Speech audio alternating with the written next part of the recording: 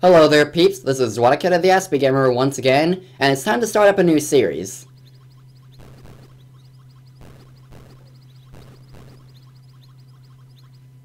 Well, okay then. Bubble power! So I'm going to be perfect running Kirby Squeak Squad. So let's dive right into this, shall we? That's actually not the save file. There we go. Early afternoon in Dreamland. It's so peaceful that even the clouds are drowsy. And now it's Kirby's favorite time of the day, snack time. Today's yummy snack is a sweet fluffy slice of strawberry shortcake. Time to dig in. Or not. And the cake has vanished. So, obviously, Kirby goes to the immediately jumps to conclusions and points fingers at the only person he's known to steal food. Yep, Dedede. I think this takes place directly after Dreamland 1 in that case. Well, gotta get that cake back. Yep, this adventure begins over a cake.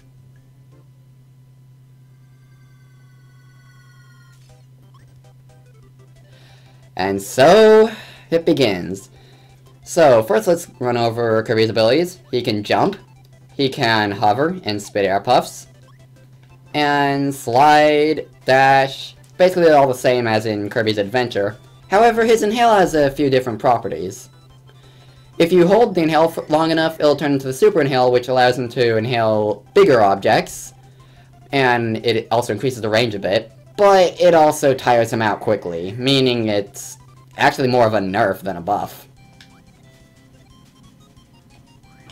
Basically it means he can't just inhale anything. There are things that resist inhale.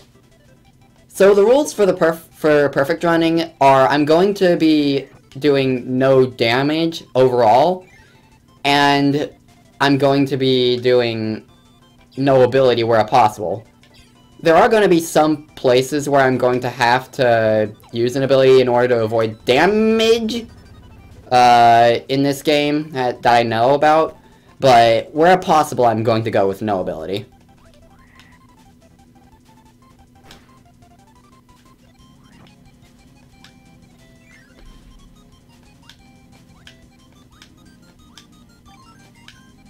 And 1-ups.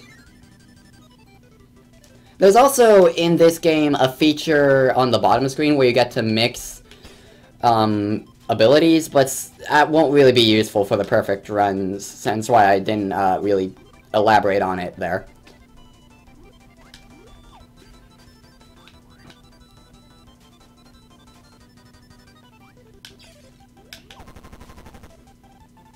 And that's the end of the first stage.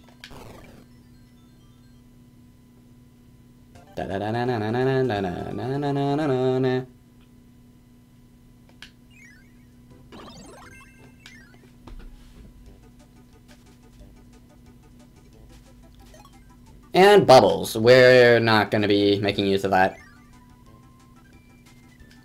I might do some mixing along the line though, just for the heck of it. See what I get.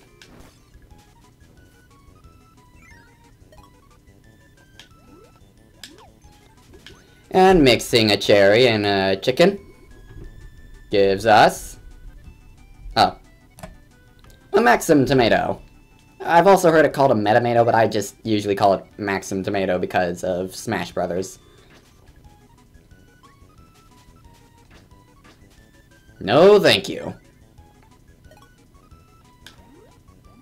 Let's take this treasure with us. I'm not going to be going after all the treasure in this Perfect Run series because there are going to be cases where I can't grab treasure since I need an ability. But after the series is over, after I finish the final stage, I'm going to have a short series where I collect everything. Just for completion purposes. Ah, just missed the Maxim tomato. Oh well.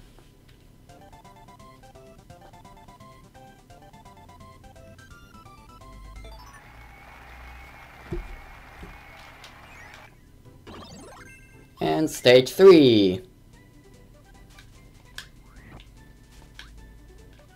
Oh, and I guess I should mention one thing.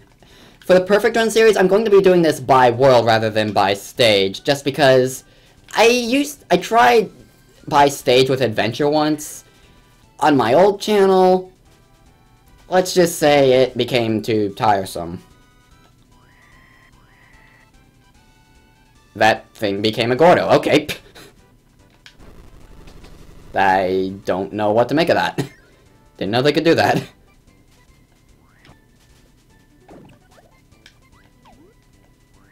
There's also a feature where if you have an ability called Bubble, and you can turn characters or you can turn enemies into abilities without abilities into bubble stars that you can pop at any time, so that you can spit out stars even when you have an ability, which is a feature I like, but I don't think I'll be making use of stored abilities for free stars in this case.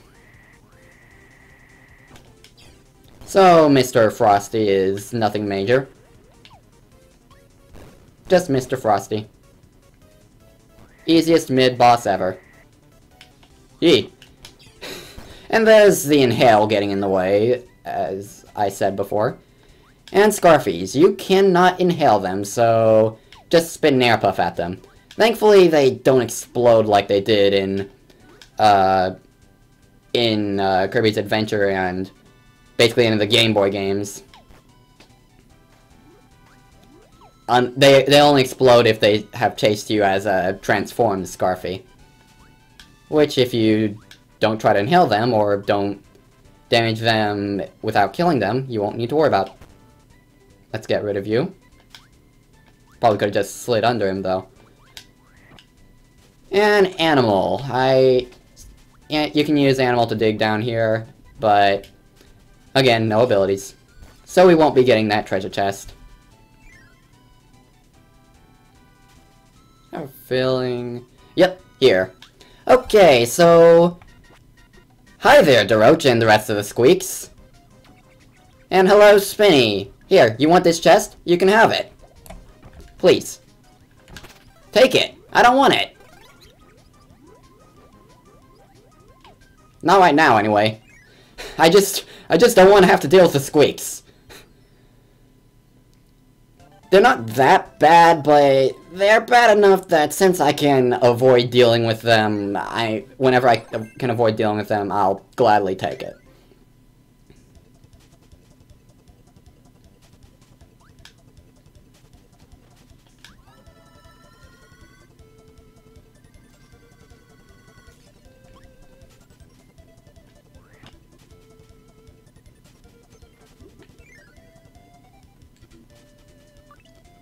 Interestingly enough, due to this game's coding, it's the only one where you can go through a door or even to another level with something in your mouth and it won't be spat out. That gives you an idea of how excellent this game's coding is, and how the third party that was designing this game had absolutely every idea in the world of what they were doing. But it could be worse. I'm not gonna deal with you. This game does have some quirks to it that can be beneficial, or in the case of the shoddy engine design, rather hindering. But like I said, it's not the worst thing in the world, but the physics and control aren't quite the best in this game, which is gonna plague me later on. Didn't want to grab that. I am not allowing myself to use invincibility candy for the purposes of this series, so I'm just gonna let this run out. As long as I don't hit any enemies with it. Actually, yeah. Now I can progress onward.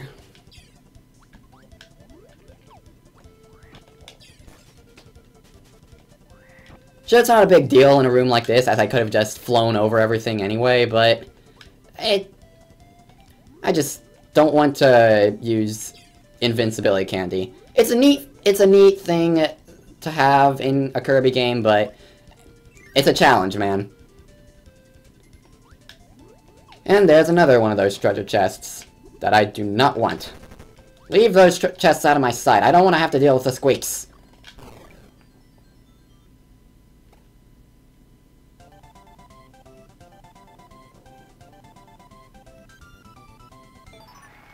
And we get spray paint. Spray paint is a feature I wish would return in future games. So gee, what could be the hard part? What's so difficult about this level? I mean, we're just climbing up, right? Let's get rid of this. Might as well see what's up here real quick. Oh gee, look at that, a chest. At least these ones that Squeaks will not chase me for. And that's the end of the level. Yeah, that was it.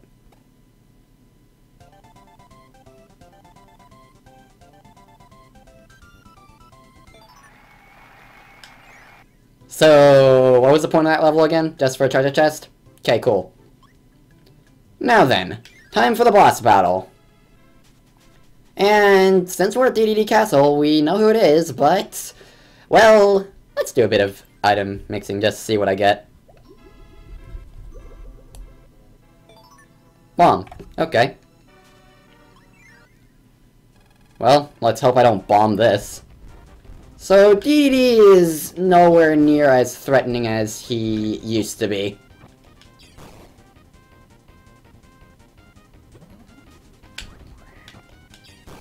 He has been downgraded to first boss status in place of Whispy. And that's that. That's really it. Poor Dedede. Oh well. With that, we're done with World 1.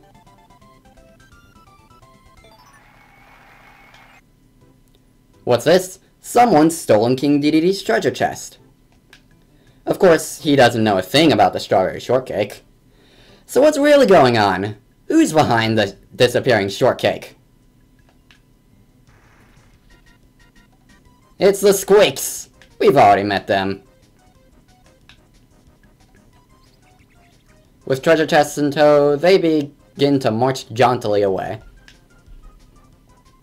King Dedede acts as quick as a wink.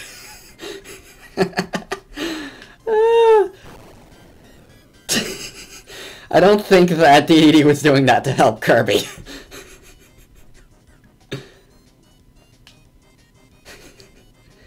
And into a chasm. Surely the shortcake... Kirby had a one-track mind in this game, wow. Kirby's quest isn't quite over yet, even though we've beaten Dedede. That was just the first world, after all.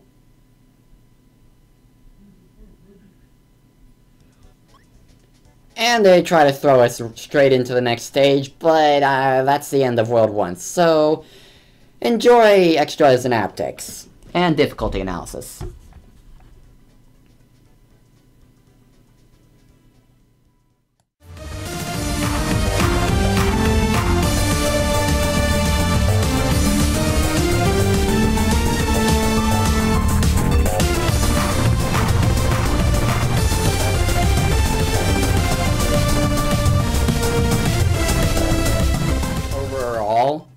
And no ability where possible.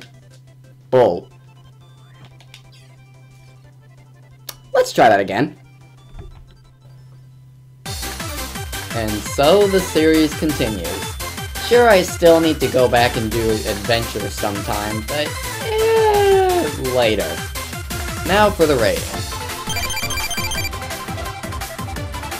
What'd you expect? It is a first world after all. That one outtake only happened because I wasn't paying proper attention. Other than that, there's nothing really here that can cause any problems in a perfect run. Not even Dedede. Poor Dedede. I feel so bad for him in this game. First Kirby blindly accuses him of something he didn't do, and then his fight is much easier than even superstars. You can't help but feel sorry for the guy. So, thank you very much for watching. I hope you're enjoying the series so far, and I shall see you all next time. It's good to be back. And with that, bye ya!